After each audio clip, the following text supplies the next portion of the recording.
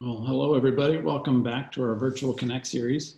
We have a timely conversation today in the midst of some weather change, if not climate change. When you have a 60-degree variation in a 24-hour period, makes for some interesting conversation. And we were just sharing before starting the call with our colleagues from Washington, D.C., how crazy it's been here lately. So we're going to talk about stewardship of the planet and making sure we have a livable place for us to practice in and live in here in Colorado. This session today has been submitted for HSW credit with National and is pending approval. So once that does get approved, you'll receive credit with HSW for attending today's session. This presentation is a follow-up to what we have done earlier in the year. You may remember, for those of you who saw our State of the Association address, which we hosted in July. In case you haven't seen that and are interested, you can check it out on our YouTube page. We have a channel there, and it was very well received, but we gave an overview of where the organization is going and where we want members to help come with us in the initiatives that we want to pursue. And we identified 3 organizational imperatives that our board has said that we're going to work on. And one of them is environmental stewardship. So you're hearing more about that today as a single subject focused presentation. I'm going to hand it off to a number of presenters today to provide you with those perspectives on this imperative. And we're going to start with summarizing our efforts by National. We're looking to precedents in these imperatives of people who are already far ahead of the game in this. And unfortunately, we have that in each and every case. So we're going to first hear from National and what they're doing, explore efforts by our own sustainability working group that's here in AIA Colorado, made up of member volunteers. Then we conclude with a presentation by a local practitioner who is already doing this work and can make the case for how it's made a difference in their firm and their practice and how others can do it as well. As always, we ask you to use the Q&A function as you think of a question, or if you want to wait until the end to ask it, that's fine based on the dialogue. In any case, we're going to be monitoring those and getting to them as soon as our presenters wrap up their portion of the program. So without further ado, I'd first like to welcome Adam Harding, our AIA Colorado board president this year, who will provide a welcome on his part and an overview for what it means to have this as an organizational imperative. Welcome, Adam. Thanks, Mike. Thanks for everyone taking the time today. Yes, so as Mike said, the board has been working hard this year to really define who we are and where we need to be going in the future. And environmental stewardship is one of the imperatives that we thought is important. National has said that they are coming out with the big move in environmental stewardship. And so we wanted to align where we could at the state level with National. It's great that National is going to be putting the effort in and giving us the toolbox and the, I guess, means and methods and helping us through this. But without the state components and the local sections and the members really buying into this and saying that this is important to us, it's hard to get traction and it's hard to row in the same direction. And so at the state, we wanted to say this is important, and we hope this is important to all of you. As you know, Mike said, it was 100 degrees one day and snowing yesterday. And so things are a little crazy in the world right now. So we need to do our part as stewards for the environment with the work that we do and row in the same direction to make some traction and get things done in the right direction. So that's why we set this imperative, and we hope that you will all join us in this effort. So thank you. Mike? Thanks, Adam, for sharing that and kind of setting the stage for why we're even talking about this today. So we're going to move there from sort of the board introduction of what makes it an imperative and why it's important to start introducing more of those friendly faces you saw at the top of the hour and the beginning of the session. So like we said, on each of these imperatives, we have a precedent that we can draw from that provides a model and a path forward. And I think, to their credit, National has been far ahead on this issue and initiative. And we started hearing about it years ago, as they started describing it as the big move, the lens through which everything is measured and evaluated as an organizational priority from the national level on down. So if national, like Adam said, is the only one that works on it, it's not going to make as much of a difference. So we want to hear what national is doing, and what better way to do that than to hear from them themselves. So I'm going to ask Melissa and April to come on now. We'll start with an introduction of Melissa. Melissa Morency, Associate AIA, is the Director of Sustainable Knowledge and Engagement for the American Institute of Architects. She came to AIA after 7 years of practice in architecture and now works to advance the knowledge and adoption of sustainability issues within the architecture industry. She's a staff lead for the Framework for Design Excellence and associated collateral, including the Top 10 Toolkit. Melissa works on our sustainability knowledge resources and leads efforts in engaging local AI components around sustainability. That's the reason we're talking to her today. Melissa holds a professional Bachelor of Architecture from Syracuse University. And thank you, Melissa. It's great to have you here. Next, we have April Evans, who's a specialist at AIA National for the Sustainability, Resilience, and Disaster Assistance teams. She holds a degree in sustainability from the University of Tennessee and made her way to DC to work first in green venture capital before coming to AIA. April's the program manager for the Safety Assessment Program. She also works on the development of sustainable resources, education, and outreach to members and components. Welcome to you as well, April, and thanks for joining us. Ladies, the floor is yours. Thanks. Thank you guys so much for having us. April and I are happy to reach out to our components and definitely are always excited to coordinate, and I think it's great what you all are talking about in that shared effort will definitely get us further faster. So I'm going to talk a little bit on the what we're calling the road to excellence. So kind of how we got here, what is the big move, and what are our goals here at National. So some of the key points leading up to the big move at AIA. In 2018, AIA adopted a revised ethical standard for practice. So I'm not sure how many are aware that we do have a standard for ethics within AIA and what we expect all of our members to abide by. And in 2018, there were changes made to that include increased standards around sustainability and resilience and what we think architects' responsibilities around those are. That led to, in 2019, in February, the board announced a big move towards environmental stewardship. The board decided that was a goal that they really wanted all of AIA to get behind. So rather than a million disparate tasks and initiatives, we really wanted to put a lot more time and energy behind one effort and having a lot more of AI supporting this one area. So in June of 2019, there was a resolution at the AI conference that was for urgent and sustained climate action. And so this had a series of additional resources and climate imperatives, including a climate action plan and other initiatives that they wanted us to pass. And so that was a member initiative. And so that was ratified by the board in September of 2019. So what we really had was the board saying it was a priority, the membership saying it was a priority, and then us as staff, after the resolution was ratified in September, really getting a lot more support in creating these initiatives and support documents to show that it isn't truly a priority. So in that ratification, AI adopted the COTE Top 10 framework as the framework for design excellence. In April of 2020, the board approved a climate action plan that a group of members worked on with staff to kind of set forth some priorities and potential projects and paths to kind of support our climate action goals.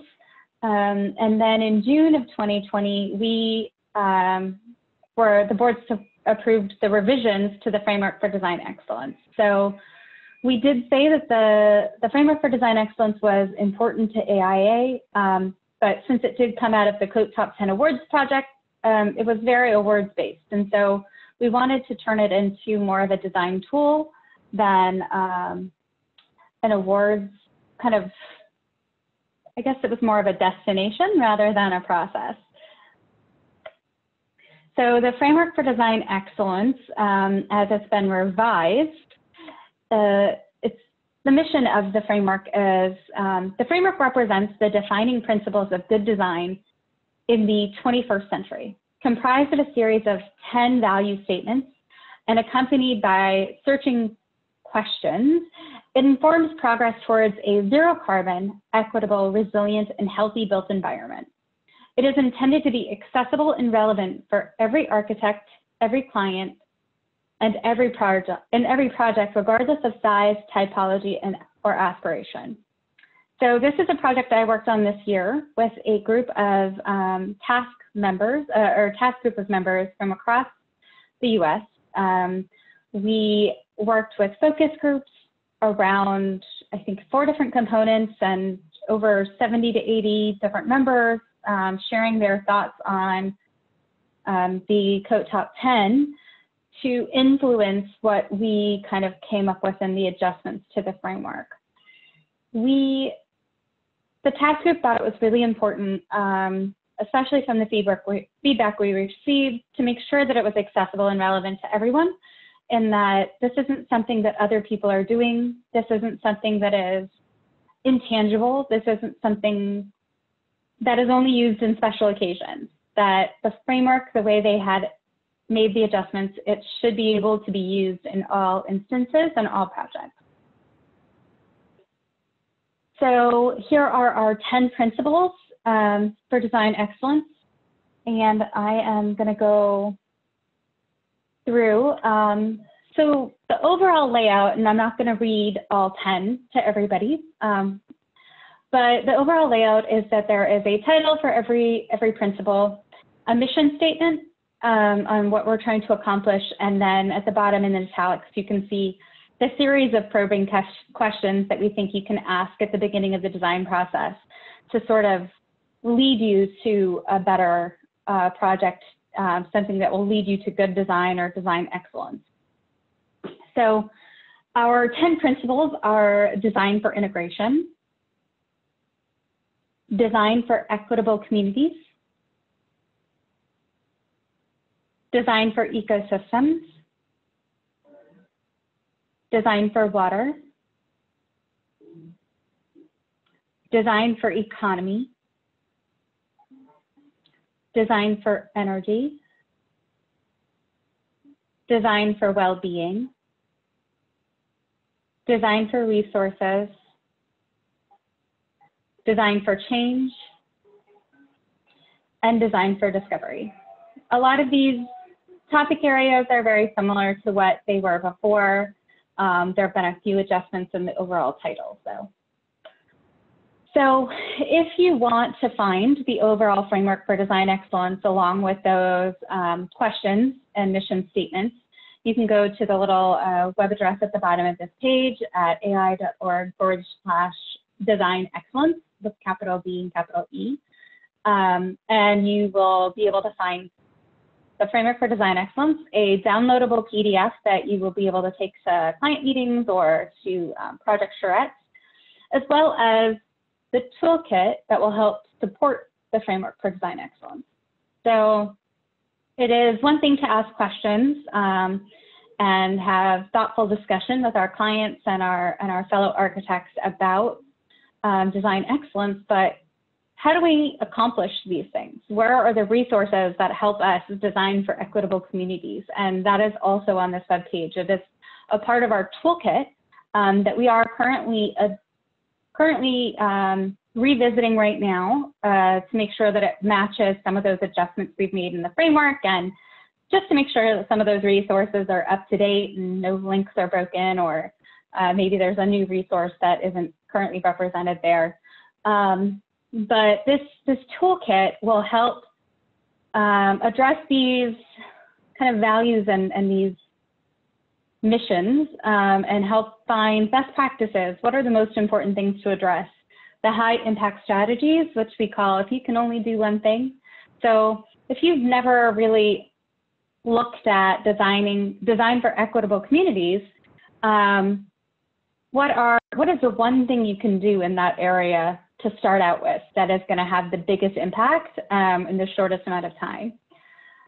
We also have the curated web resources. So this is a long list of what we have determined to be the best resources. So it's not the longest list, it's not going to go on forever, but to help you accomplish these tasks. So it might link out to the 2030 palette or some resources from DOE or the EPA. And then we have case studies. So these are former Coat Top 10 award recipient projects that really exemplify that principle. And so if you are really wondering how another firm or another project did equitable communities well, you can find some examples by clicking on the case studies tab. So those are the things that we are currently looking to update, but are really great resources to help accomplish these tasks, even as is right now. And so hopefully you can use those to help you accomplish or this design excellence in your projects. So as I said, the next steps for the framework, as we move forward, we are editing the toolkit to reflect the updates. We are also working on a climate action practice guide that will align with our framework for design excellence as well as our climate action plan. And so this is going to help. So the framework for design excellence is how you practice good architecture, how you design excellent projects in an era of climate change.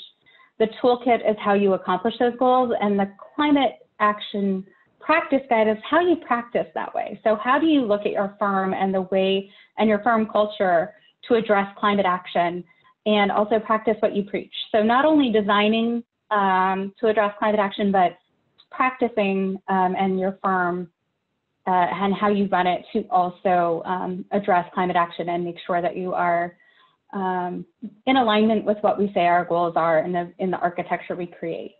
We are also creating education on AIU for each of the 10 principles of the framework for design excellence. And the first is equitable communities, and that should be out later this fall. And then we're doing things like this. We're sharing this information with our members, our components, as well as committees, and looking for additional ways to implement it and share it with all of our members. And hopefully our members will start to integrate the framework into their practice and everyday lives. Thanks, Melissa. So as Mike introduced, I'm April, and education and resources for our team is very much my realm of expertise. And we're introducing ourselves as being from the sustainability team because we are, but in addition to sustainability, we also have a lot of resources that pertain to resilience and disaster assistance. So if ever that comes into the purview of AIA Colorado's member work, we also touch on those topic areas as well. It just kind of gets shuffled under our sustainability title. So talking first, we have a variety of options of education series that you can take, both as members, and then later on we'll be offering them for components to offer to their members in group viewings. These are over 40 hours of CEUs. And I know a lot of people are still sitting at home in like a telework situation. So it's still a really good time to go through these materials and to really get yourself familiar with everything. If you're not, they're a great place for people who are experienced, who are mid-level, but they're also great for people who need an introduction. So we have 4 online series, including the AIA Plus 2030, which talks about the 2030 commitment, how you get involved, what their goal is, and ultimately the strategies for achieving that goal.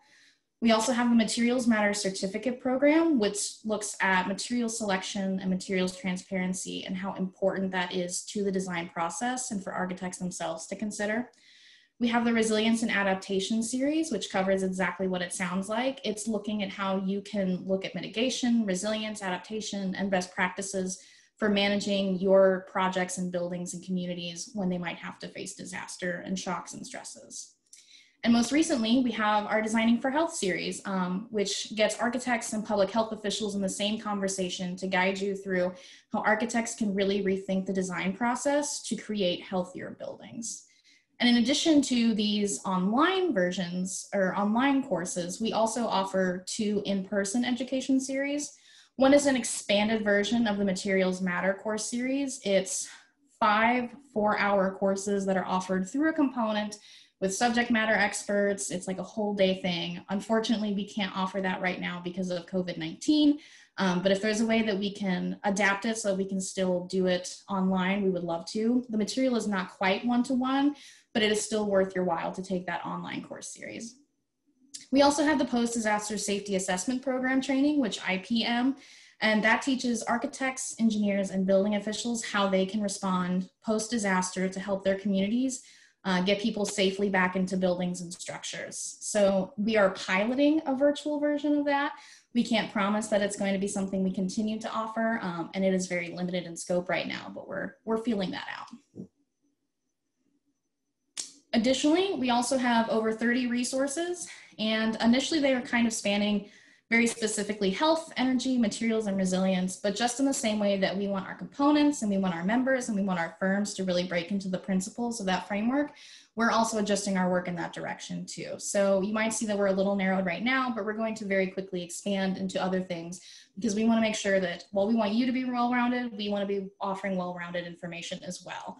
So the sort of resources we have out there are white papers, practice guides, we have our awards programs, we have content briefs, occasionally we also have webinars, and you can find all of these generally for free and available for download on ai.org/sustainability. And just instead of being like, we have lots of many things that you can look at and they're great, I wanted to kind of walk you guys through and spotlight 3 of the ones that we added this year. Even amidst COVID-19, we were able to get content out.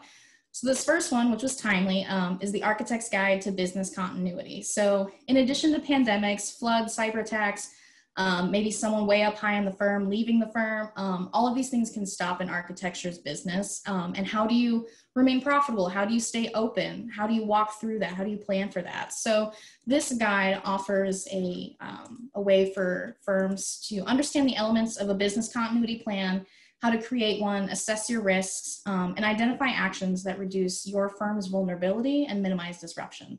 And again, this was planned pre-COVID-19, and it just happened to really fit the era that we're in now. This next one was directly from COVID-19.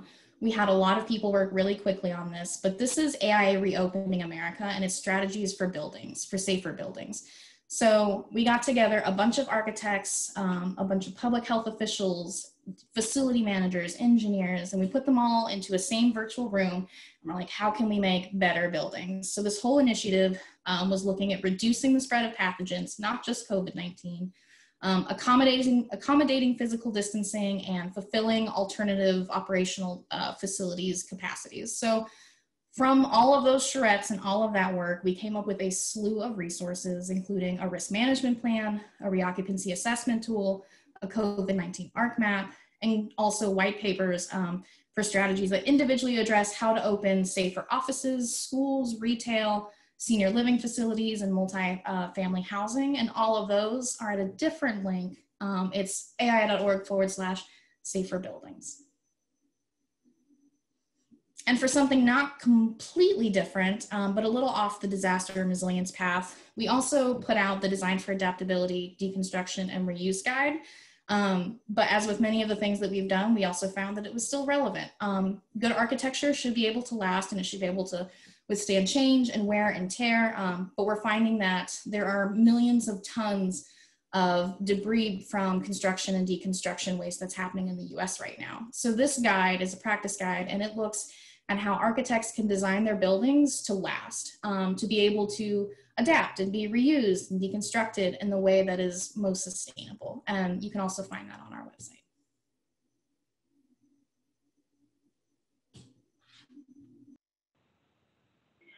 So I am going to circle back to one of AIA's flagship programs, the AIA 2030 commitment.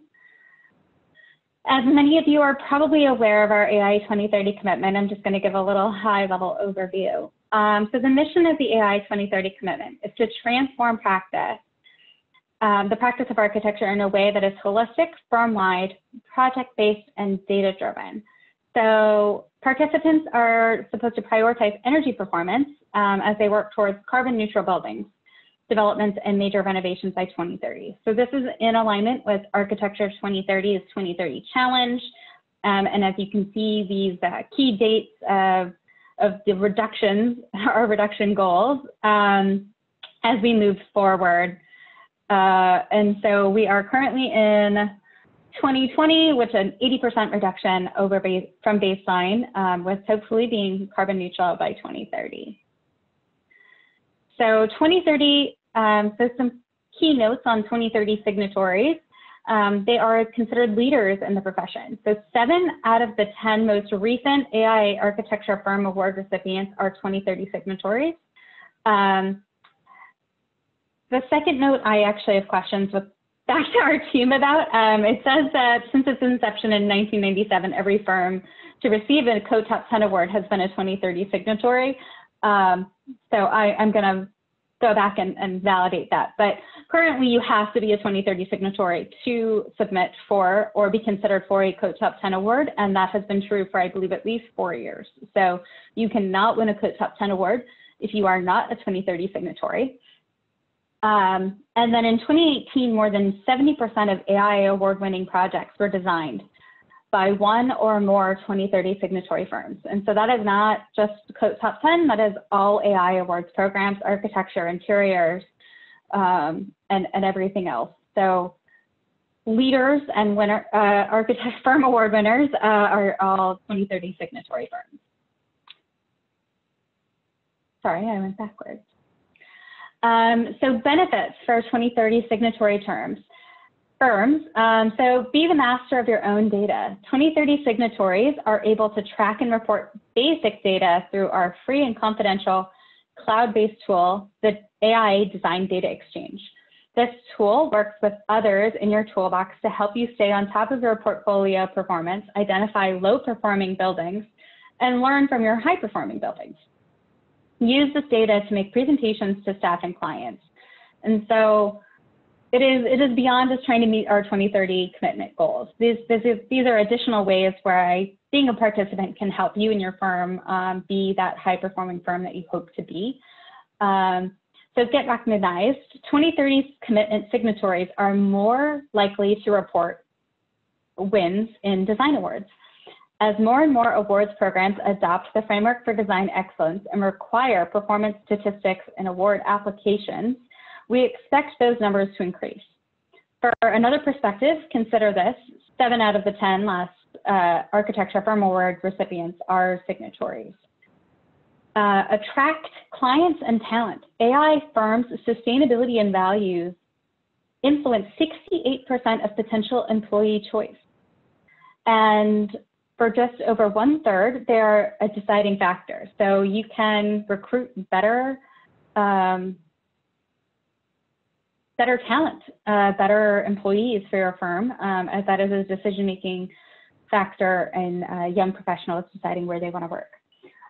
Being a part of the 2030 commitment is a way to signal your values and set yourself apart from other firms.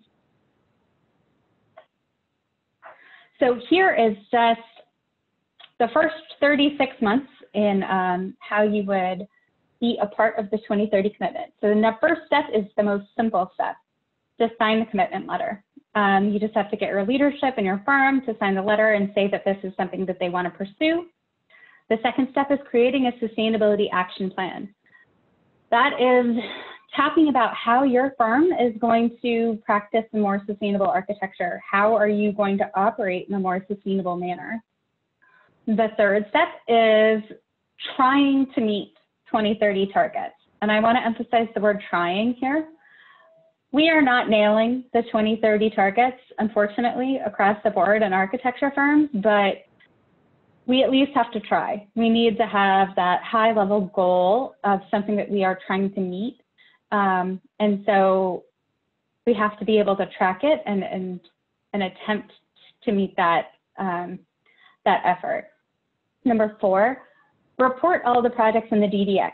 So this is something you can do along the design process. The DDX was built so you do not have to report all of your projects at the end of the year like our old process, but that as you work through projects, you can put them in the DDX and continue to track your progress over the course of the design process.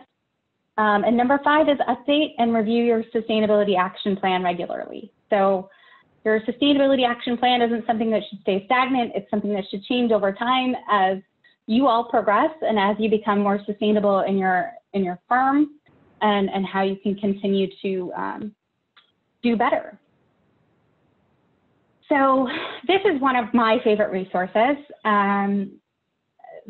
There are so many times that we hear that people are scared of the 2030 commitment.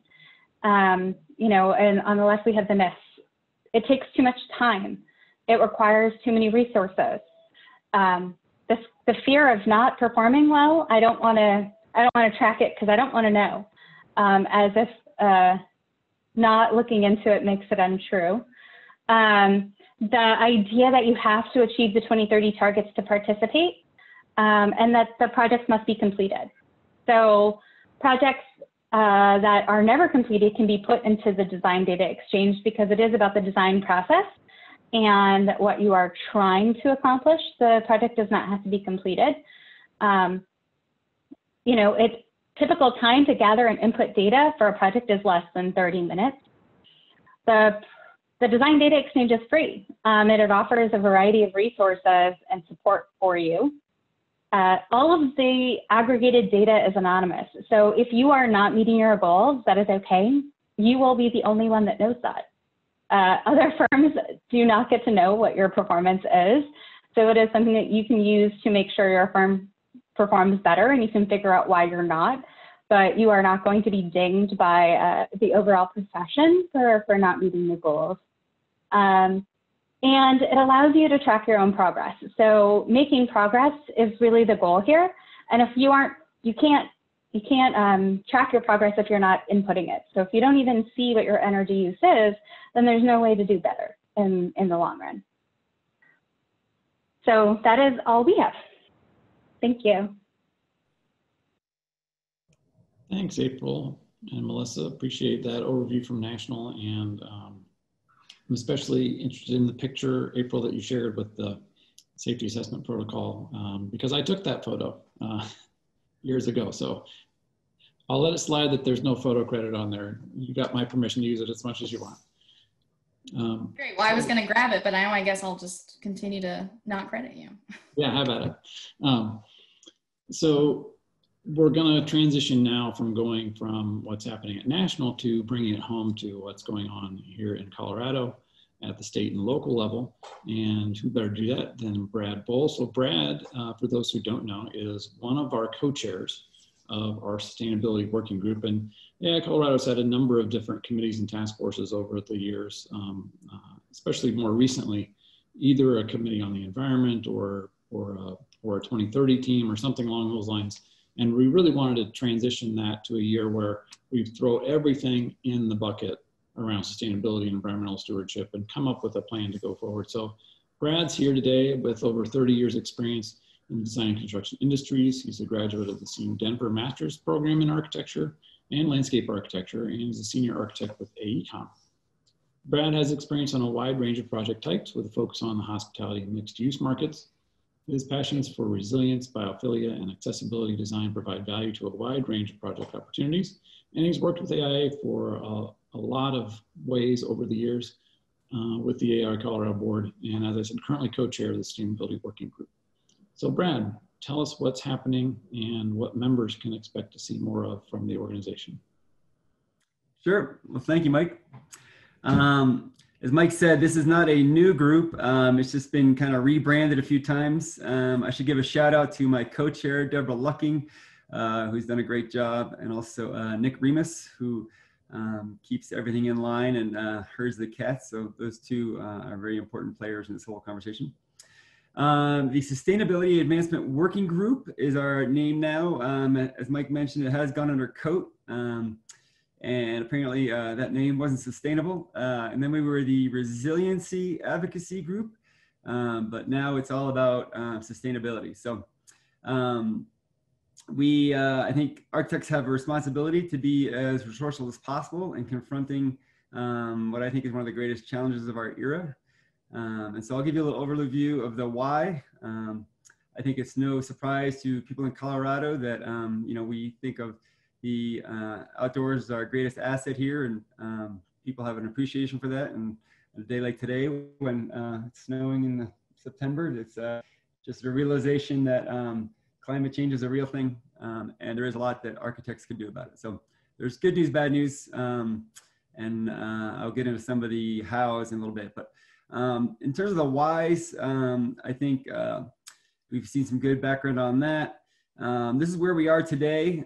This is just neutral science. This is from NOAA. Their website has a lot of fun applications and programs you can play with, but this just compares what's going on today. So you can see the global average temperature rising, which is a direct result of carbon dioxide and greenhouse gas emissions.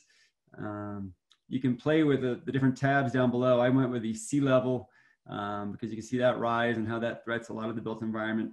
But these numbers are all interrelated. And you'll see if I can. So that's where we are. This is where we could go. And this is from the Paris Agreement website, which, not to get political, but our current administration has pulled out of that agreement. The challenging group has committed to rejoining that, so you can use that information if you'd like. But you can see in 2020, we're at a crossroads. You know, depending on, and all these little lines represent different models of where we can go from here. Nobody knows exactly where it is, but based on greenhouse gas emissions, how we grow as populations and communities, and how we design, there's a wide range of potential outcomes. So this is both the good news and the bad news. If we don't change anything, it'll get pretty warm pretty quickly. And that's what the goal of the Paris Agreement is to keep things under a 1.5 degrees Celsius temperature average. Because that's really a trigger point when a lot of environmental catastrophes kick in. And so in sort of the bad news department, no matter what, we're heading down a warmer road. With the graph on the right shows the probabilities of what the different paths translate to in terms of how the environment heats up in Celsius. And just for, you know, frame of reference, at 2 degrees Celsius, the oceans will be in a pretty rough shape. There will be no living corals, you know, fish species, all that kind of stuff. So there's just so much doom and gloom, but I know there's a lot of studies about how that is off-putting. So I'm not going to go there, but I just want you to appreciate that we do have an opportunity to do things better. The greenhouse gas emissions is something that is in our control. As you can see there, the building sector is responsible for about 40% of the total global greenhouse gas emissions. So that's empowering. You can see that the new construction is a significant slice, as well as building operations. And I think programs like LEED done a good job in terms of changing the industry and improving how we reduce our greenhouse gas emissions, but it's all very important. And as previously mentioned with the 2030 challenge, this was started in 2002. Ed Mazaria, who is now a fellow in the AIA, promoted this challenge as a way to you know, slow down the global temperatures, especially through the building sector. And when he proposed that, it seemed like pretty far off, but you know, we're getting closer, and the targets are a challenge. But you know, hopefully that last graph showed that it's not a binary thing. We're not going to either make it or not make it. It's just a function of how well we do what we can to reduce the rising global temperatures. A couple things about Colorado. You know, this is where we have our biggest opportunity, is to work in this realm. Let's see if I can get to the framework for design excellence. This is where, well, to back up one, sorry, the 2030 challenge is based by Architecture 2030. The AIA has promoted the 2030 commitment, which you saw previously in terms of agreeing to doing it and then reporting it and steering your projects towards better results. We have 39 firms in Colorado who have joined since 2009. and that's a little depressing. Again, I think as Coloradans, we like to think we're smarter and have more dialed in awareness of what's going on in the planet. And so I think we can definitely improve in that regard. There are 1,200 firms nationally that have joined the 2030 commitment. And so Colorado has a small but still measurable impact on all that. And so I encourage you to research that. That's part of what we do as a group. We spend a lot of time in our different sessions going over how to meet the 2030 challenge and its reporting requirements. And yeah, so that's one of the things we're aligning all of our educational programs towards, things with AIA concepts and imperatives. And so we think the group adds a lot of value to people who want to understand what it really means to make that 2030 commitment. The framework for design excellence, again, this is an evolution of the COAT Top 10 Design Awards, which has been a great series that the AIA has done out in terms of promoting education. These are things that everybody can do on different projects. It's, you know, there are opportunities that, you know, your projects don't have to follow, you know, prescribed programs like LEED or, you know, there's a zillion out there. Although Colorado did rank #1 last year in percentage of LEED buildings, so good job, Colorado. But these things, these 10 principles, you know, look on the website, research how they can apply to you and how you can do things better, because they're very thoughtful. They're based on, you know, collected information from lots and lots of projects, and so I highly encourage people who are interested in either taking a deep dive or dipping their toe in the water, that these are all opportunities for how we can do things better. Again, a lot of our group spends time discussing how we can be more beneficial in terms of promoting our education, so that architects can, you know, educate ourselves first and then educate those we work with, whether it's clients or contractors or consultants. We feel like that responsibility is on us to make that difference. So we've had a series of continuing education sessions that have focused around these different AIA imperatives. We started with an overview of the 2030 commitment. We looked at some net zero energy designs and what net zero means on different levels, especially in Colorado with water and energy and waste, and how architects can do that more thoughtfully. We looked at some mass timber. We had a great advocacy overlap with the State Senator Chris Henson, talked about legislative project progress in terms of reducing carbon emissions. It was a great panel moderated by the AIA, and I think that was really thoughtful. Shout out to Paul Hutton, who's coming up soon, but he was on that, and I think that was a great session. We had other topics about precast, net zero energy districts, and looking ahead, we have the AIA virtual conference this year is October 14th through 16th. And on that Thursday, the 15th, that's a focus on Just Planet and how there's going to be some great keynote speakers and panel discussions regarding sustainability, resilience, and how we can all raise our game in that regard. So hopefully that gives you an overview of what we've been doing. Again, it's a pretty lively group. There's frustrations, you know, with like 2030 challenge we spent a fair amount of time on, and, you know, why are we not further along? But I sort of take the approach that the best time to plant a tree was 20 years ago and the second best time is today. So for people who are just kind of getting into this, there's no time like the present, and hopefully this group can help provide you with some resources. And, you know, as you see, the AIA has gotten a lot of just really thoughtful material and resources online as well. We meet, our next meeting is September 24th at 8 a.m. Again, you're guaranteed some good discussion. And it's just for like-minded people and people who want to learn, and, you know, everybody's on a sort of a different path in terms of their own education. And we just feel that this group is really useful in terms of advancing that for the architecture community. So with that, I think that's my last slide. Yeah. Thanks, Brad, for representing the working group and for all the good stuff you've done so far this year, and obviously more to come. You can find that meeting information on our website under the calendar page. And if you decide you'd like to be more than just a passing participant in those meetings, we have a call for volunteers that goes out at the end of the year for all of our committees, including this one. So if this is something that really interests you, we'd love to have you participate. So we're coming to the point now, there was an intentional progression here. We're going from the board articulating what the profession's values are to national, learning about their plans and programs, to our state and local committee leaders, talking about how we adapt those plans and programs and get engagement at the organizational level here where we all live and work. And now we're going to go into the practice perspective. So how does a practice implement these ideas? And let's look at somebody who's already done it and learn their successes and challenges along the way. And for that, we've got Paul Hutton. So I'll invite Paul to join us.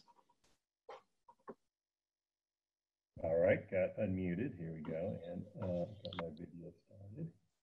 All right, so while Paul's getting the presentation queued up, just a little bit about Paul Hutton, FAIA and lead fellow. He is the Chief Sustainability Officer at Cunningham Group Architecture. He's dedicated his 40-year career to the integration of sustainability and design excellence. In addition to his duties at the firm, he's been active in many roles with the AIA, served as a judge in the Department of Energy Solar Decathlon Program, administered the Governor's Energy Office High Performance Building Program, moderated the 2030 Challenge Professional Series, and taught at the University of Colorado Architecture School for nearly 2 decades. He lives on a nearly net zero energy ranch south of Denver with his wife, dog, and free-range chickens. And it looks a little bit snowy there today at the ranch. That is what it looks like. All right, thanks, Mike. Well, thanks for joining us. It's my pleasure to be here. How about if I start doing a little sharing of the screen? All right, so I was asked just to take a few minutes and share a little bit about what we've been doing at Cunningham Group, but in order to do that, I need to back up just a little bit and share a few things about the 22 years when I had my own small firm, largely focused on sustainability design. So let me go ahead and get started. So of course, I am Chief Sustainability Officer at Cunningham Group, and we have 6 US offices and 2 overseas offices. So in my role, I get to be involved in work in all of those locations and across our many different studios that we have in the firm. So let's go ahead. So I was asked to describe a little bit about, well, how did I get started in this journey? And for me, it's relatively straightforward to answer that. It all had to do with when I was in school and when I was starting to formulate ideas about what I wanted to do. And I had the good fortune to come upon this little book when I was in high school. It's called The Limits to Growth. Hopefully most of you have heard about it. I think it's one of the most tremendously influential books that few people have heard of all time. And by the time I finished reading that book in high school, it completely changed my ideas about what I wanted to do with my life and my career. And it sent me down this path of thinking about sustainable design.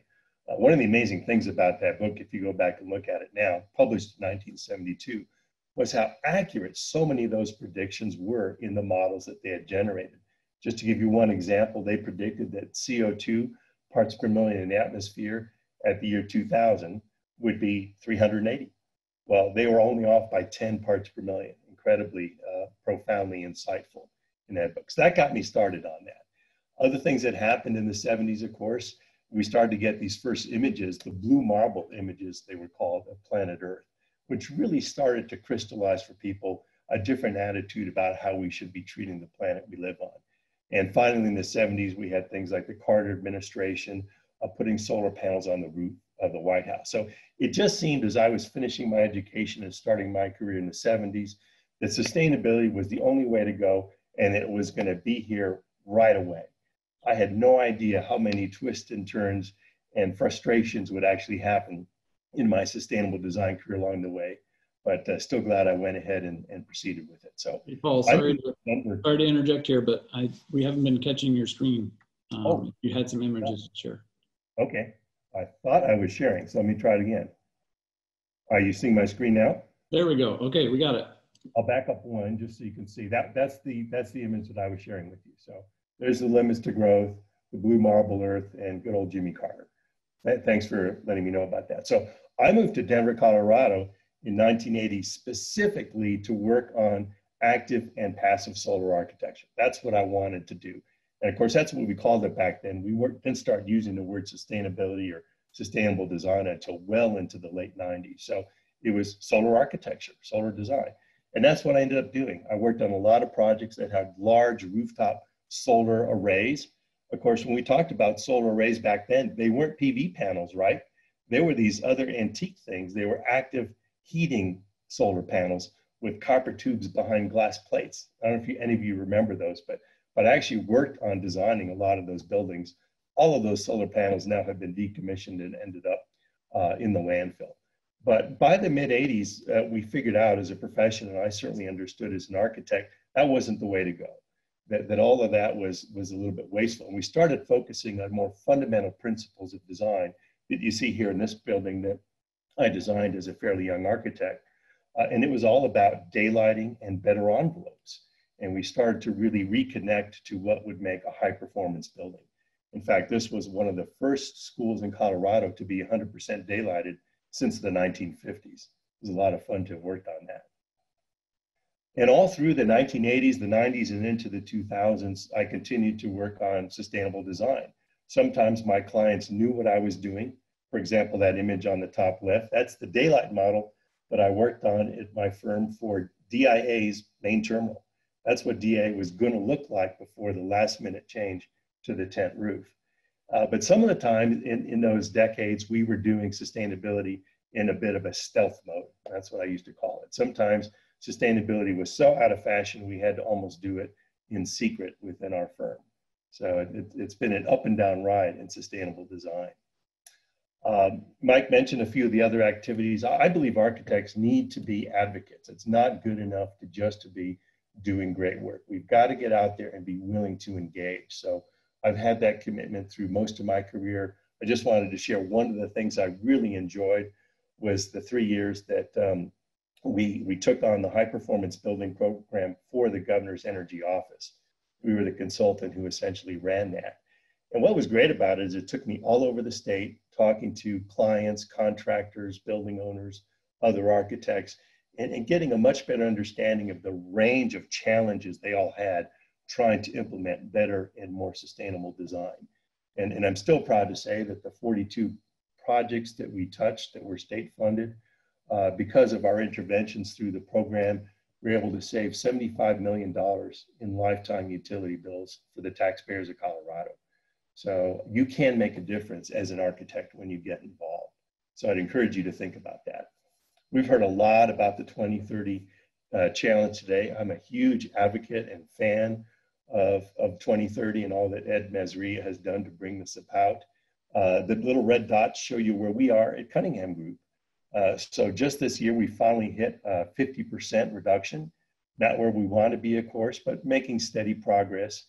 And we are developing an aggressive plan to catch up by the year 2025 to the 90% target that will be in place at that time.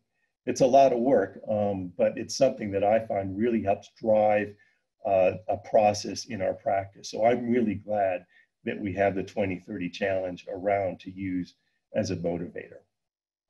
In fact, one of the things I've learned about 2030 is to make it really impactful. I've started generating quarterly reports that are personalized for every project manager and every principal in our firm. They get these reports. You're seeing an example here. Each dot represents the size of a particular project. The y-axis shows how it's doing on lighting power reduction. The x-axis shows how it's doing on energy use reduction. And ideally, all the circles would be in this top right quadrant. So you can see in this particular report, none of this principal's projects were quite meeting that report. And we use this to drive change in a timely manner, because what we've learned is if you just get a yearly report, it's not really going to make much of a difference in most people's practice. All right, so I'm going to share with you quickly a few example projects just to give you a feeling for the range of sustainability approaches that are in our firm. I'm sure this range exists in many other firms. Our largest office happens to be in Minneapolis on the banks of the Mississippi River in a 100-year-old warehouse building. And we recently completely gutted and renovated this to achieve the WELL building rating system.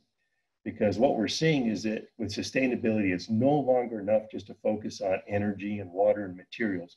We have to increase the emphasis on providing spaces that provide healthy, productive environments for human beings who use those. So taking our own building through well was a great learning experience to make that happen for us.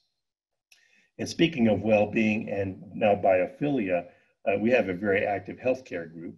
And this is a wonderful thing that they were able to bring about because it's the first of its kind that I know of anywhere in the country. This is a linear accelerator imaging room. Incredible amounts of energy are being developed in this room. Normally, a room like this is lined with 3 feet of concrete. So the idea that a room like this would actually have a view out is unheard of. And yet our brilliant staff, I can't take credit for this in any way, they figured out a way to have a light well with light from above, a beautiful stone veneer background, and live plants out there. Can you imagine how much better this is for a patient to be in this room in a stressful situation, having that particular view? So biophilia is something we're thinking more and more about in our projects. Speaking of our HEAL group, that's what we would call our healthcare folks. We just finished the world's largest emergency hospital in Qatar. And one of the interesting things about this was dealing with a completely different certification program used in the Middle East. It's called GSAS. And I just wanted users to make a point about certifications. You heard earlier, there are just too many of them probably. We try to do them ourselves. We're getting pretty good at doing LEED, CHIPS, WELL, LBC, and others. But to us, the certification is never the end goal. It's a means to an end, that end being a better, healthier building. Here's another fun project I wanted to share with you. We've been working with the Epic Corporation in Verona, Wisconsin for 25 years. They have a 10,000 person campus. And most of the time that campus runs at a zero energy state. And it does so because we have a combination of the country's largest privately held green roof, the largest geo-exchange field, and the largest PV array, all on the same property. And one of the things I really love is our designers figured out a way to combine all of those resources together. So the PV field is elevated above an active farm, and below that active farmland is a geo-exchange. And these panels are high enough that you can drive a full-size John Deere tractor underneath to maintain the farm. So it's a really fun example of how to get multiple uses out of one piece of ground. We really like working on multifamily projects. We do them all across the country. And we believe that these projects are inherently sustainable because they utilize existing infrastructure and they use resources, materials, and energy so much more efficiently than any form of single-family housing possibly could. Sustainability just doesn't apply at the scale of individual buildings. It applies at the scale of planning and cities. This is a project we're working on right now. It's in the early stages. It's a conversion of an abandoned golf course into a mixed-use community. And we were asked by St. Paul, our client in this case, to develop a zero carbon community, including all inputs of transportation, utilities, and so on. So we've got this really amazing model that's constantly recalculating energy, carbon, and all the water that goes into this project. Really excited to see that one come about. Wanted to share with you a little more in-depth example of a project. This is one that I was fortunate to be directly involved with. It's the Meadowlark School up in Boulder Valley. It's LEED Gold and it's net zero energy ready. But the interesting thing is we decided to pursue a totally different strategy here, making natural ventilation the primary HVAC approach, not an amenity, but actually the main strategy for providing fresh air into the building. And that let us do two things that are normally contradictory. It let us have incredible energy efficiency and much better air quality, because often those things don't go together. They're often actually opposed to each other. So here you can actually see, we've been tracking this building in the years it's been open. We try to get our indoor air quality, and we use CO2 as a proxy for indoor air quality. We try to get it as close to 800 or below as we can. Many buildings, it floats up to 1,000, 1,500, even 2,000. So you can see from this chart, this building is actually achieving 800 parts per million the majority of the time. If you had to pick one school in Colorado to send your kids back to in the COVID area, it's this building. So we're really excited about the results we're getting here. One last project, and I'll be wrapping things up. This is our Sierra Grande PK-12 school. It's one of the best funded projects. It's down in southern Colorado in the San Luis Valley. And it's our first fully net zero energy building. We have others that are net zero ready or are net zero on an occasional basis, but this one is fully net zero ready. And it's an all electric building in a really cold climate. So this is really going a long way toward achieving the goals of the climate imperative by avoiding all fossil fuel use on the property. We're really getting serious about embodied carbon. We know that's an emerging issue that we've got to take more seriously as architects. We started studying this just a few years ago, and the first project we took through a rigorous analysis of embodied carbon was this Aspen Community School in Woody Creek, Colorado, completed 4 years ago. And we did a full embodied carbon analysis on this. And you know, the results are pretty good. You can see there, 447,000 kilograms of CO2 equivalent. That's actually a pretty low number for an education facility. And the lesson here was that we achieved that because we used mostly wood structure in place of metal.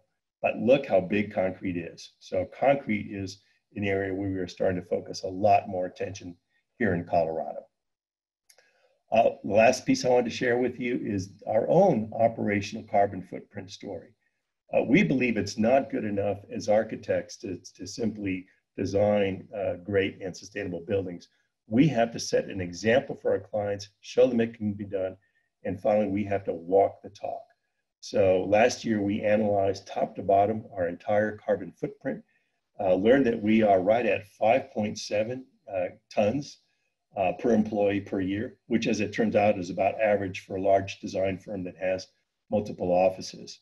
Of course, this year with COVID, we're less than a half of that. But we are taking steps to offset our entire carbon footprint, and we'll be able to say by the beginning of 2022 that as an operation, as a corporation, we are net zero energy. So with that, I think I'm going to conclude and turn it over to questions. Thanks very much. Thanks, Paul. I've seen this presentation or some version of it a few times now, so it never gets old. It gets more inspiring every time. And just so you guys know, I mean, this is, of course, part of the organizational imperative, right, is to bring our own level of expertise up as members in this area. But we can't just talk to ourselves. So Paul's sort of our closer that comes out of the bullpen. He's spoken at a Green Schools conference. He's testified before the legislature. He's given a session to the A3LC, which is Architects, Engineers, and Contractors, and doing legislative town halls. So we have an external obligation as well to spread this message of how architects can be part of solving the climate challenge for clients and society as well. So I'm going to ask now if the other panelists will bring up their videos as well, and we'll get to the questions. We've had a few come in, and if you have a question you want to type in, now's the time to do it. We'll get them started. And I'm going to ask our presenters to sort of self-select amongst the group here who wants to answer these questions. It's not always going to be apparent from the question that's being asked where they'll say, for example, Paul, can you tell us? Or Melissa, I want to know more about. So we'll let you guys jump in for whoever wants to answer them as you see fit. All right, we'll start with a question here from Julian Linehan. Actually, there's two, so we'll do them in order. So the first is, and of course, this is the big one, right?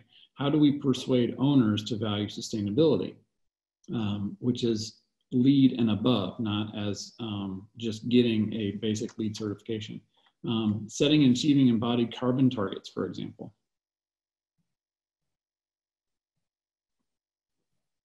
Well, I'll start, and it's a fundamental challenge and a huge issue for all of us designers. We all wish we had clients like one that I shared with you, Boulder Valley Public Schools, that came to us with high aspirations, and those are fun projects, and they almost always go really well. But the reality for most of us is that the majority of the time we have to undertake an educational process with our own clients.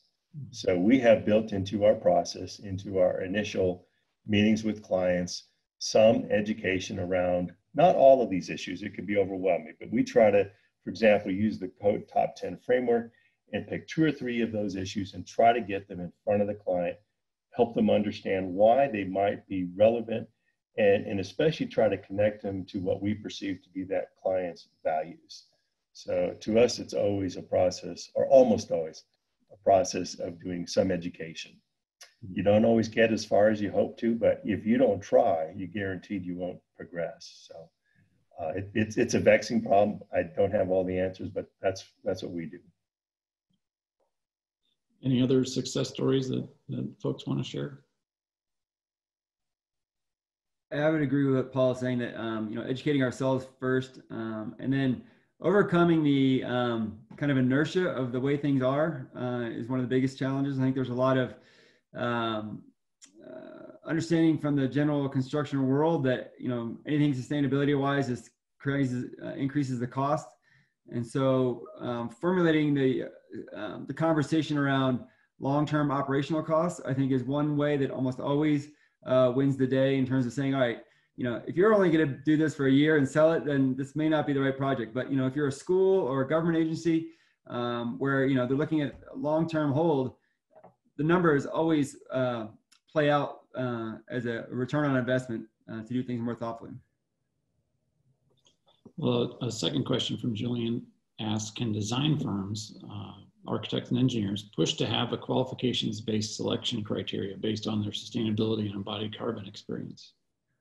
And I guess I take this two ways. One would be, maybe there's a policy objective here where we look to change how public entities use QBS, but I know as prime consultants, you hire a lot of firms as well. So maybe there's something that we can do that it's within our own control about doing that. Yeah, well, one of the things we do, we're pretty aggressive in how we pre-qualify our engineering consultants. So, for example, on the structural engineering side, we are requiring our structural engineers to provide to us embodied carbon model within their base services. So I've had some engineers come back to me and say, I don't even know how to do that yet. So we are working with some of our structural engineers to help them understand what kind of software they need to use and what's the output that we're looking for that we can take advantage of as we're doing our work. So that's one example where we are trying to pre-qualify our critical colleagues and consultants in this process. And we do something similar with MEP. Has anybody seen this around the country with any submittal requirements? We're not seeing very aggressive criteria for sustainability in RFPs, but I can say in the last 3 months, I am seeing far more sustainability content in RFPs than I ever have. So it's not consistent. It's wildly variable in terms of what one client's looking for versus another. But I would say it's very safe to say that clients on average are much more aware of the issues and are starting to ask for it. So it is changing, but it'd be nice if it were more standard, and maybe that's something we could do with that. So two questions from Margarita Gonzalez, and maybe Melissa or April can take this one. What do you think is the biggest challenge to implement the AIA Sustainable Agenda? What is the biggest challenge to implementing the sustainability agenda? I think for some architects, it's knowledge. I think that not all of our members are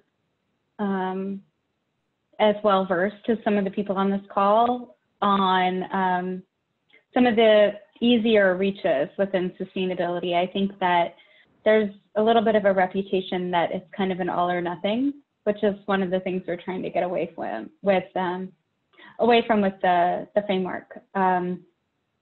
And I think that the framework, also to some of the other questions around conversations with clients, the way the framework kind of frames some of the questions, it leads you to that net zero answer in a way that the client is never going to say that that is not a priority. So if you kind of ask these questions in a much more holistic way, the answer still is this wonderful, sustainable, net zero resilient project. And a client isn't going to say, well, I don't want a healthy building, or I want a building that's going to fall down in a hurricane.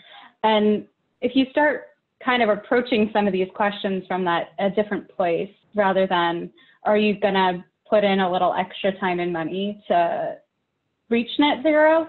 Then they're gonna say no. But if you ask, you know, are you, I can't actually think of one of the questions off the top of my head, but the way the questions are phrased, it gets you to the same place, but in a more holistic kind of narrative path rather than a metric-based path.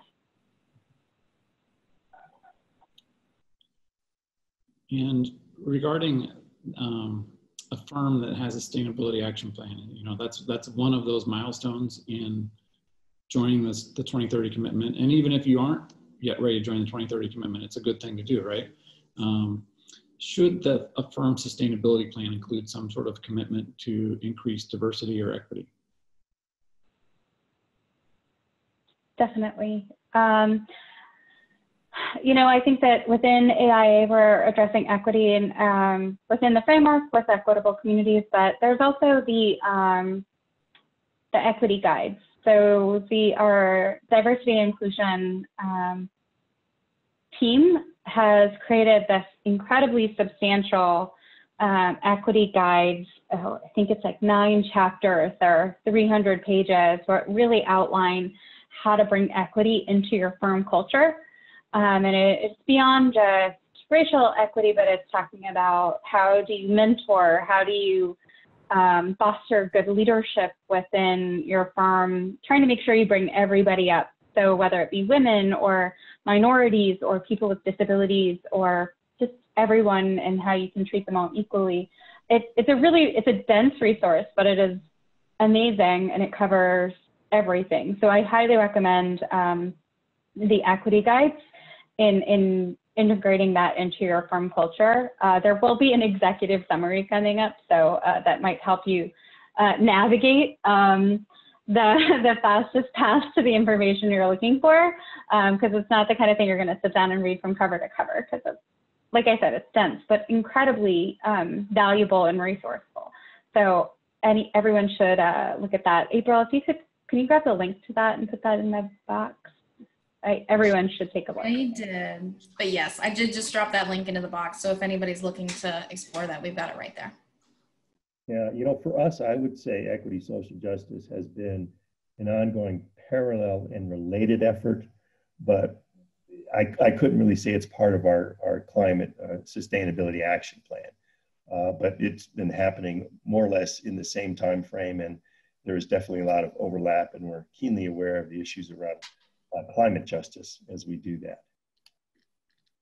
So Margarita, so just as an FYI, a resource that we are currently working on right now is an intersection project on the intersection of climate action, the pandemic, and social justice. And so hopefully by the end of the year or early next year, we are going to have a document that kind of talks about where those 3 topics sort of come in together and where they intersect, and how you can kind of address them in firm and projects moving forward. Yeah, I heard somebody describe it as, you know, 2020 is sort of the pandemic turducken. There's a crisis within a crisis within a crisis. And you can't just pick one and say, let's deal with this and hope the other ones work out. So I want to thank Margarita for the plug here, because in 2 weeks, on the 23rd, we're having a deep dive session just like this one on our other board imperative, which is justice, equity, diversity, and inclusiveness. So I know we didn't tell you to ask that question, but it's a good excuse to mention this program that's coming up in the future. Question from Ignacio Correa Ortiz. The 2020 Climate Action Plan asks architects to have a role in sequestering carbon with calls to practice embodied carbon design. However, according to Bill McDonough, carbon is not the enemy. So there's this carbon sequestration paradox. Will future revisions of the AIA Climate Action Plan consider a new language of carbon where terms living, durable, fugitive, and working carbon are included? Well, yes, carbon is really a big challenge. And it's, I think, one of the main reasons for the huge push behind the use of timber as a substitute for concrete and steel in our buildings. And so in Denver alone, we've seen a large number of timber buildings start to come into place, as well as significant changes in our code that allow that to happen. But the other place that we're really looking at intensely is what's happening on site design and landscaping, because landscaping can be a real difference maker in whether you're sequestering carbon or not. And so, for example, if you develop a site and have a lot of irrigated bluegrass turf area, that bluegrass turf is actually a net carbon emitter. By the time you mow it, maintain it, fertilize it, do everything else, over the years, that's going to be emitting carbon. If, on the other hand, you converted acres of that from turf grass to woody plants, shrubs and trees, and you can use conservative practices to maintain it, you can create a site that starts to absorb carbon on a net basis after a few years. So to me, it's the structure and the site design that we're looking at as the keys to sequestration. But Ignacio's question goes way deeper. He's using some language from McDonough that's pretty significant. I think it's a hard question, because honestly, I just want to take one step back from that question for a second, just because, you know, that is such an intelligent question the way it's asked, in that most of our membership don't even necessarily understand the correlation between energy consumption and carbon output.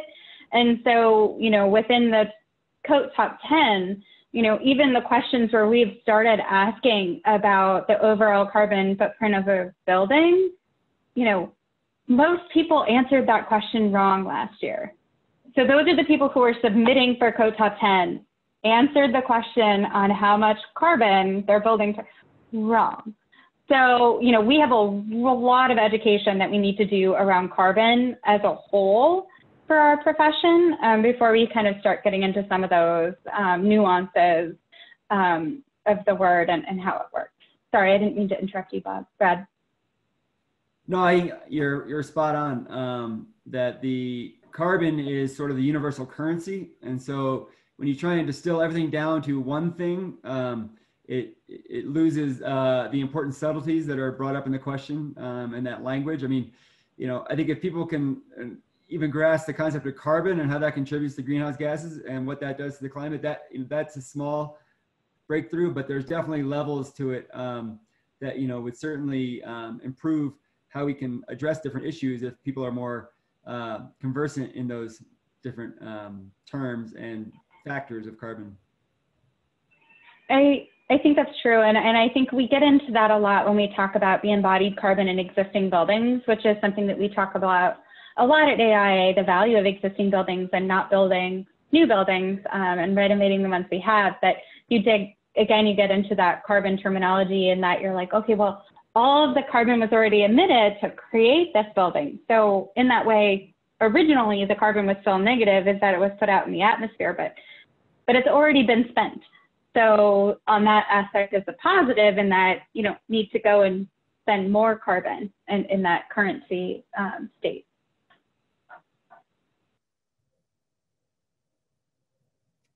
So another question here, this is kind of a touchy one, so have at it, who wants to take it.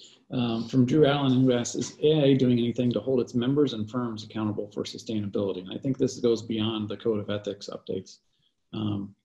He says, it seems that many of these programs are done on a volunteer basis and asking people to buy in, but what are we doing as an organization to push people towards aggressive sustainability standards as part of their membership with AIA?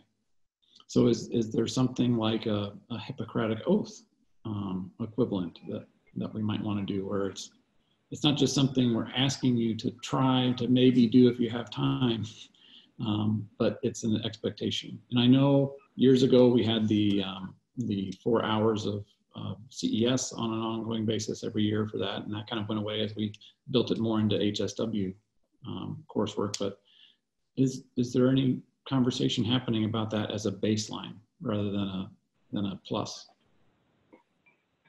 I think the required education is something that is coming back as a question, whether or not that is something that all AIA members should have to do. I have had people refer to the Framework for Design Excellence as a AIA's version of a Hippocratic Oath, in that it should be general standard of practice. It should be a baseline. It is good design. It is not the net zero project. It might lead you to a net zero project, but everyone should not do less than what is in the Framework for Design Excellence. But again, that doesn't have there's no punishment. I don't think that we've been pretty big on sticks at AIA. I think code is one of the ways that we can raise the floor for all members and the entire profession and the building industry as a whole, in that there is a minimum standard that we would expect everyone to meet and get to, but that is not membership specific. I think that there is a huge stick out there that the AIA has inadvertently, perhaps for good, put into place, and that's the formal revisions to the Code of Ethics. If you dig into the current revisions to the Code of Ethics and you put those in the hand of an attorney, and I've had plenty of discussions with this with AI Legal and our own in-house legal, there is plenty of possibility there that, for example, if you fail to talk to your client about the climate consequences of certain design decisions, and later on that client is sued because his building pollutes, for example, you're going to be in the line of fire. And so I do think that the change to the Code of Ethics we've created should be a signal to all member architects and firms. We've got to raise our game because we do now have a clear legal exposure if we don't do our job and fulfill those critical things that are now in the Code of Ethics. It essentially has changed the standard of care.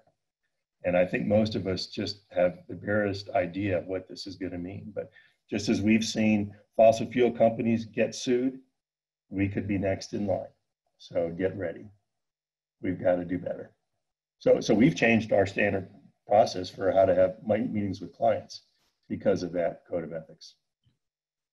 Yeah, that's a good point, Paul. And you know, there's a couple of ways the standard of care changes. It's either through the Practice Act or through something like the Code of Ethics or through codes. And so we've had some great success with advocacy in pushing the envelope on codes, and that might help us get there as well. And then I know you guys mentioned for national award submissions. That's a big carrot. You know, if you want to be called, if you want your project or your firm to be called one of the best designs, it should in fact be under these code top 10 principles, which are now the design excellence criteria. So it's tough for a voluntary membership organization that asks people and depends on them paying you dues to keep your operations going to have a punitive model. So we put the aspiration out there, like Adam talked about at the top of the call, of this is where we want to go as a profession, and the leadership stake that we're planting in the ground, and we hope as many of you come and join us in planting that stake as possible. So let's see, next question. I'm sorry, I'm bouncing over to the chat because some of them are in here too. So can anyone talk about their awareness of the IECC code and the zero appendix? And so there's a couple things here. Has anybody started designing to this code? And then I know there was an advocacy effort to make sure that this was a more viable option in the code development process. Yeah, it's true that IECC recently approved the zero code as a valuable option. And so that was critical. So now any municipality has the ability to adopt the zero code as one compliance pathway. And so that could happen with the 2021 IECC. So that's definitely something that's coming. Here in Colorado, it's always tough with codes though, because of course, home rule. And so we don't have the ability to put into place a statewide code. So we're dependent on individual authorities having jurisdiction to make those decisions on which codes to adopt. So it'd be fun to talk about how do we push zero code in Colorado. That'd be an interesting challenge. That's what I know about it. And we've worked with it a little bit. I tried to push it through Denver, but they weren't quite ready to go there. Yeah, but they're making progress on a lot of. Yeah, Denver's made great strides in its code, no doubt. Yeah, I'm really excited about what they've done. Yeah, and you've got building energy disclosures in a variety of cities across the state. So there's, it's a multi-pronged approach with a lot of different strategies and several ways to get at this. Mm-hmm.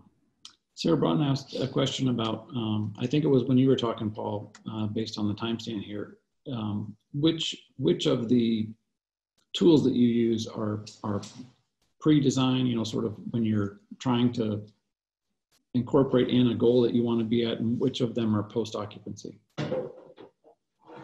Well, on most of our projects, we try to gather utility data. So we have an EUI understanding. We try to collect water data when we do the same thing. And then unfortunately, our in-depth POEs are still only occasional. You know, and the reality is clients aren't paying us to do post-occupancy evaluation. So it's a hard thing to find a way to fund or put in place a mechanism to get that to happen in our firms. I'm curious if any of you guys have been more successful trying to get POEs to happen on a regular basis. So right now for us, unfortunately, it's mostly limited to energy and sometimes water.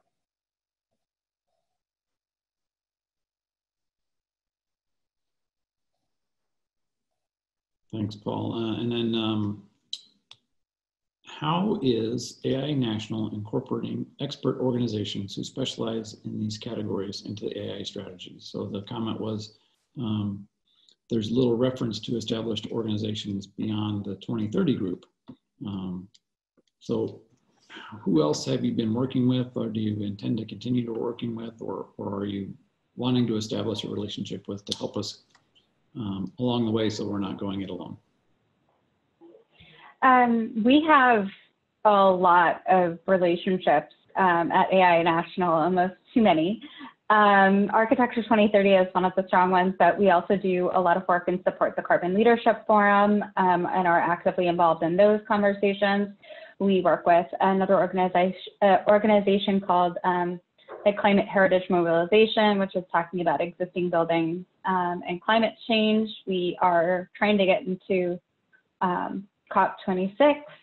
We also do frequent work with APA, the Landscape Architecture Association. We do work with,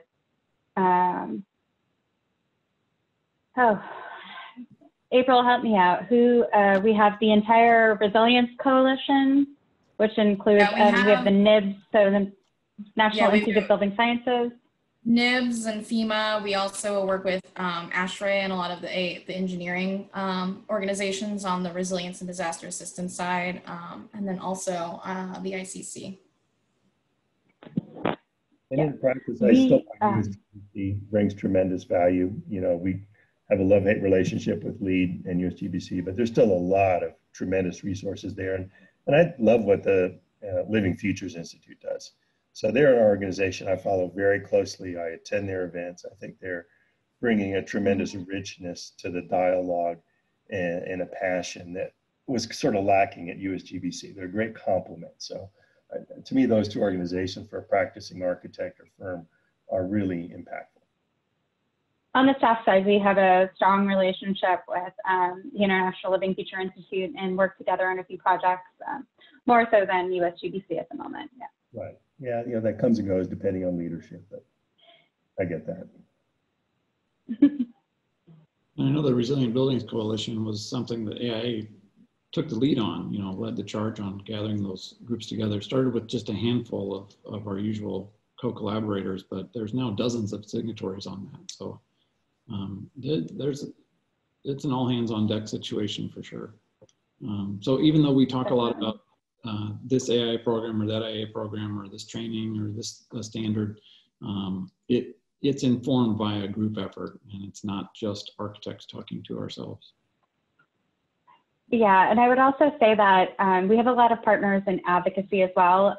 Most federal advocacy is not done just by AIA. We're usually a part of a coalition. We don't often lead the coalition, so we find other building industry partners, and we kind of move the entire building industry together rather than AIA trying to go solo on federal advocacy issues. So I want to end with this question because I think it's the big question that will drive our future. And I'll ask anybody, in fact, everybody, if you can, to give your take on it. And it's from Michael Holtz, who says, what is it going to take to get all, or at least the majority of Colorado architects designing aggressive net zero carbon projects?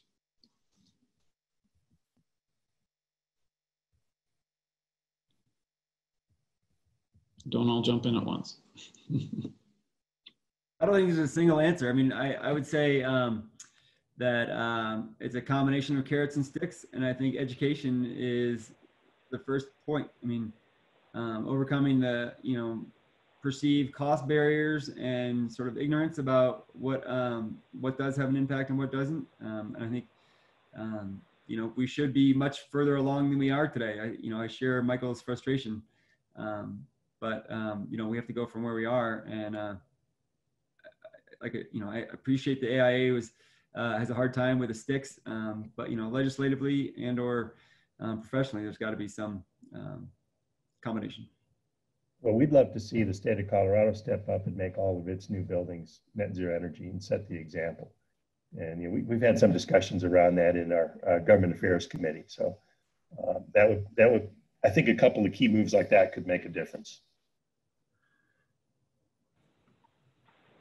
I think both of those are accurate. I think education and architects on how to design buildings that can be more readily net zero, either net zero ready or, but I also think that and this is me just putting, this is not my AI hat, this is my architect hat.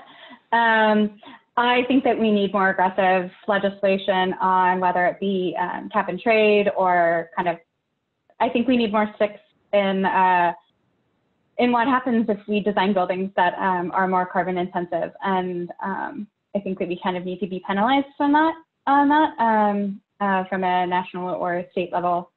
I think that some people will only respond to money, a monetary aspect to it, and they have to get fined or it's not enough other than that. But yeah. April or Adam, anything to add? Well, I think as AIA Colorado, I think, making a stand right now and saying this is important to us as an organization, I think is one step in the right direction. And so hopefully we can build on this conversation that we've had today. And like everyone said, educate and just talk about it and make sure people understand that there's tools and resources out there for them to educate their clients and to make things happen in the right direction. So. Yeah, Brad took my heading. My whole section on the PowerPoint was education and resources. So people helping, people accessing all of our information. We have a whole guide coming out soon that's all about how you talk to your clients about renewable energy and integrating it into the project. And if you can't do it, then how do you get your projects ready? So on our end, it's working to make more of those, entry-level, accessible resources that can get those people who maybe won't respond to a stick or we don't have a stick to beat them with, then maybe this is how we get them there.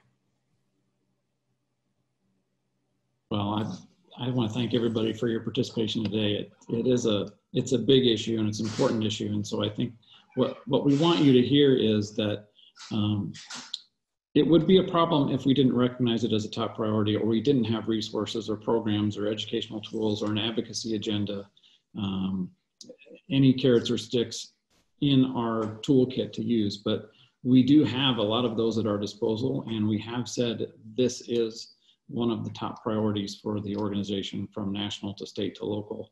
And we have some things that practitioners can use wherever they are on that continuum of commitment or qualifications or skill sets or you name it, and wherever their owners and clients are. So it's finding wherever you are on that spectrum and moving it forward. The phrase that I really liked is propelling the bell, that we can't expect everybody to be at the bleeding edge of this because not every client is there. Not every practitioner is there. Not every architecture school that trains is talking about this stuff. So wherever we are, let's help to move it forward and advance the ball. And so I think that's where we're going. And hopefully we look back after this is completed as a board imperative and can say, you're never going to say mission accomplished, right? But you can say we made a difference. So these are the people that are helping to make a difference, and we know there's a lot more on the call today and around the state. So we just invite you to join us on this journey.